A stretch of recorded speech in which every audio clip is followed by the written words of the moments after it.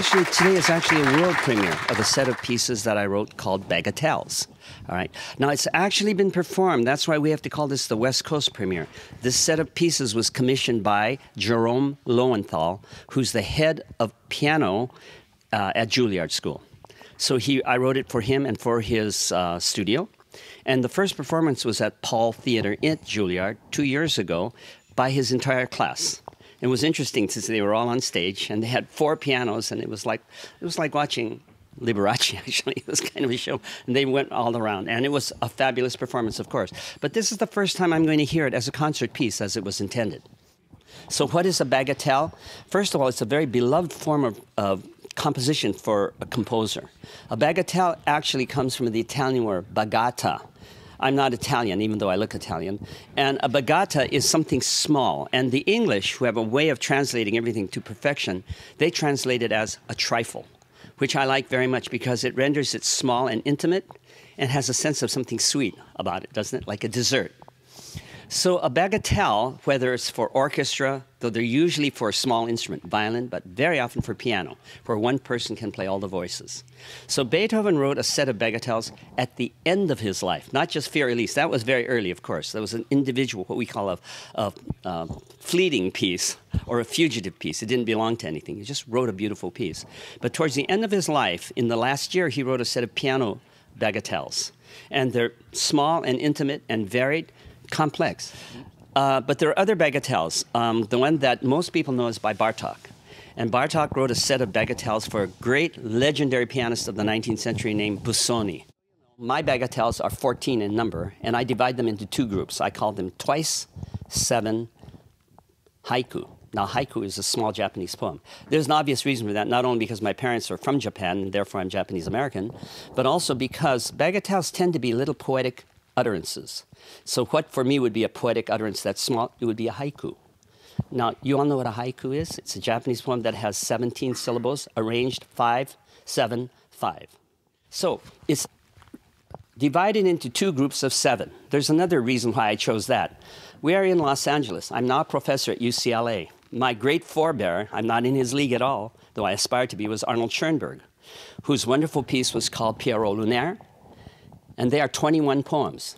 And he entitled them Dreimal sieben Gedichte, 3 times 7 poems. So this is a sort of tribute to the tradition that I'm following in. Debussy, when he wrote his preludes, which are kind of like bagatelles, he put the titles at the end.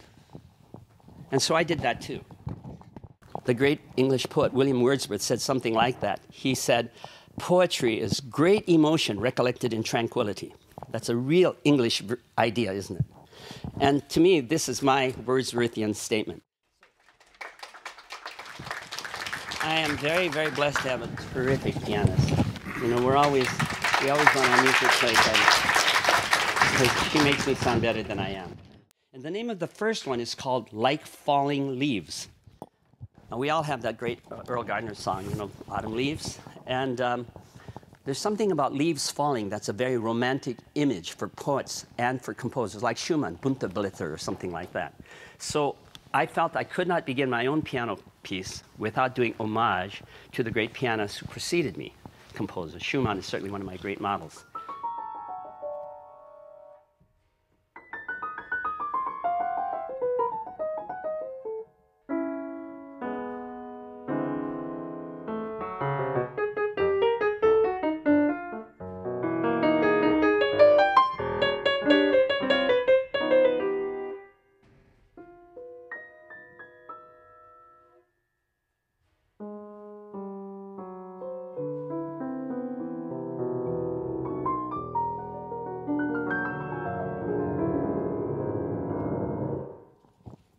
The next song is called A Drinking Song for Kittens. Now, obviously, I have a very special love for cats.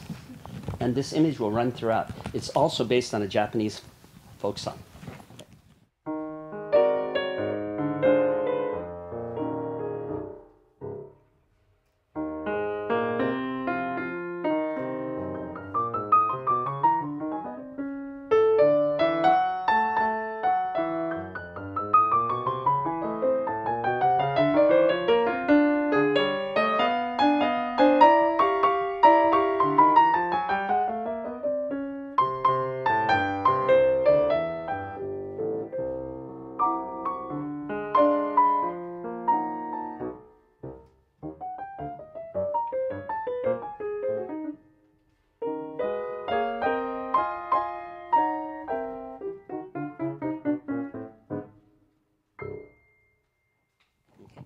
in the countryside in Japan, when it rains, and then the rain goes away, like every place else, it gets very hot in the nighttime, and you see these sparkling things flying around. But you don't just see them, you see the reflection of the little puddles of rain. So you see fireflies, and you see sometimes the reflection, but not always, because the puddle is not coextensive with the whole horizon.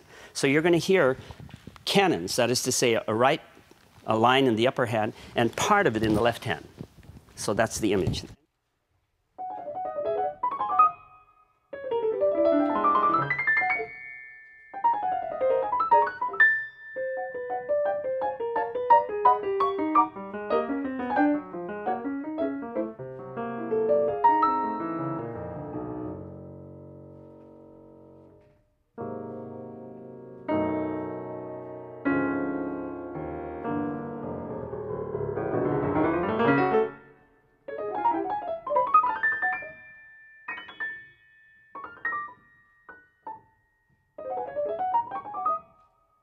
Number 5 now is called Frankie and Annie, and I'll tell you right now. That's based on the theme song of the first movie I ever did, called From Death Race 2000. So.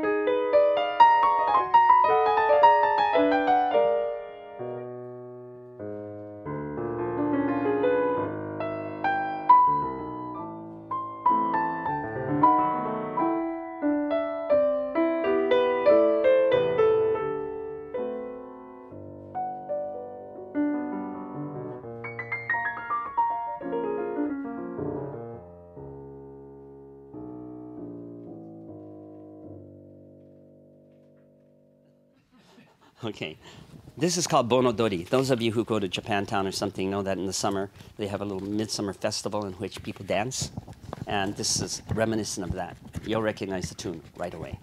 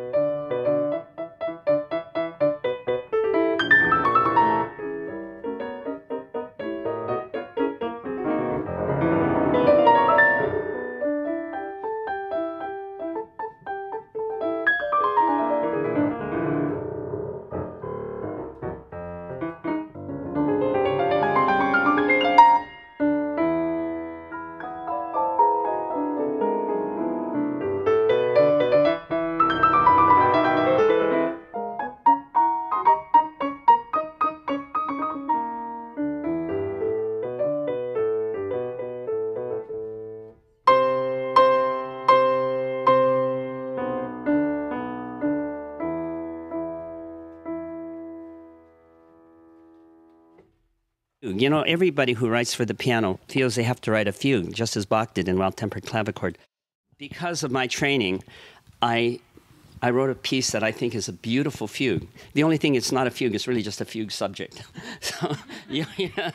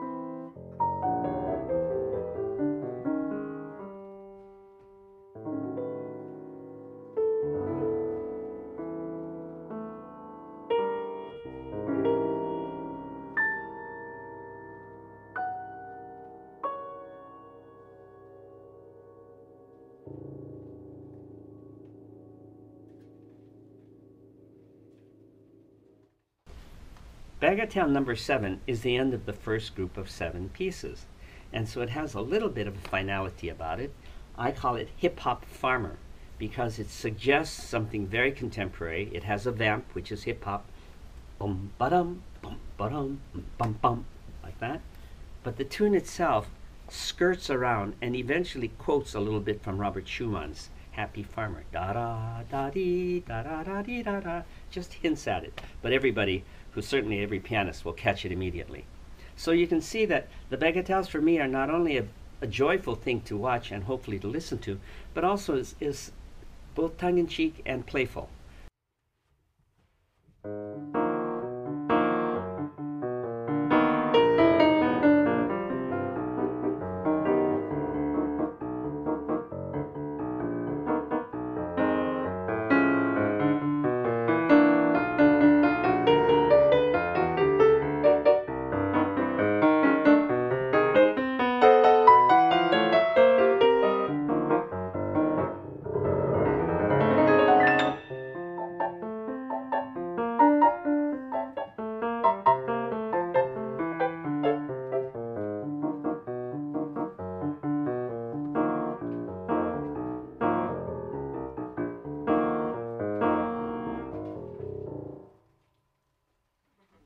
Part 2 is 7 songs, and it begins with a kind of homage to people that I love. This is called Hommage aux Trois Bs, a homage to the 3 Bs, who are Bach, Brahms, and Balcom. That's William Balcom. William Balcom and I grew up together in Seattle. He's now a Pulitzer Prize winner, written many wonderful things, and he's famous for having resurrected Scott Joplin and U.B. Blake. He actually found their music and started to play them back in the early 60s. And so you'll hear a little bit of that. So the music starts as Brahms and transmutes into this other style.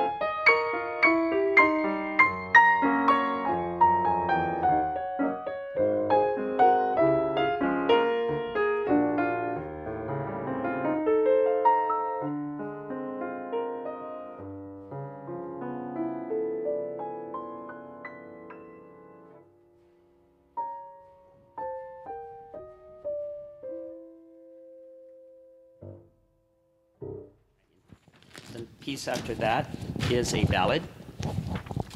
It's kind of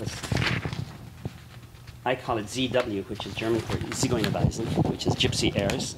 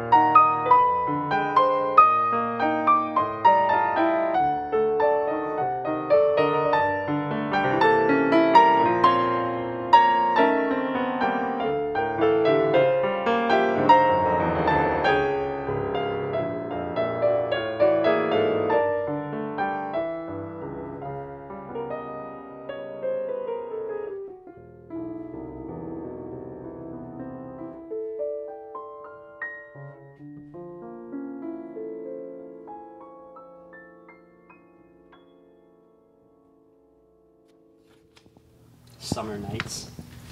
There's a piece by Prokofiev from his great opera War and Peace. It isn't done very often. It's great music, but it's very, very expensive to do.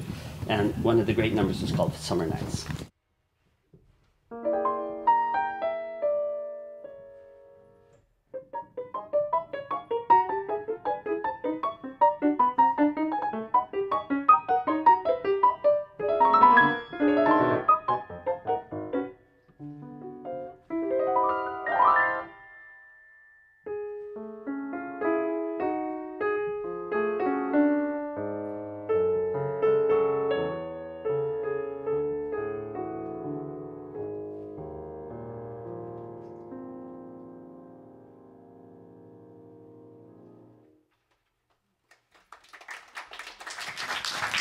Thank you.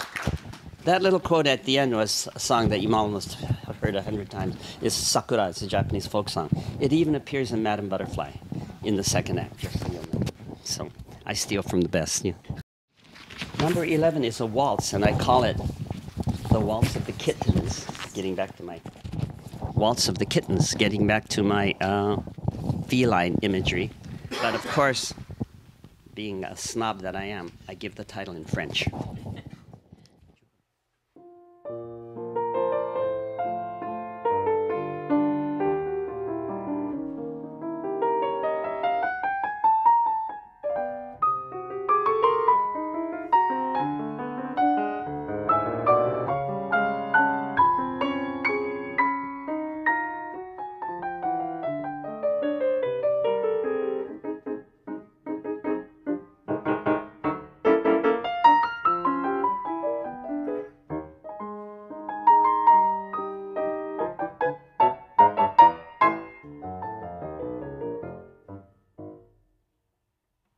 The one after that is quite challenging, I think, and it's called Kleine Toccata. Right?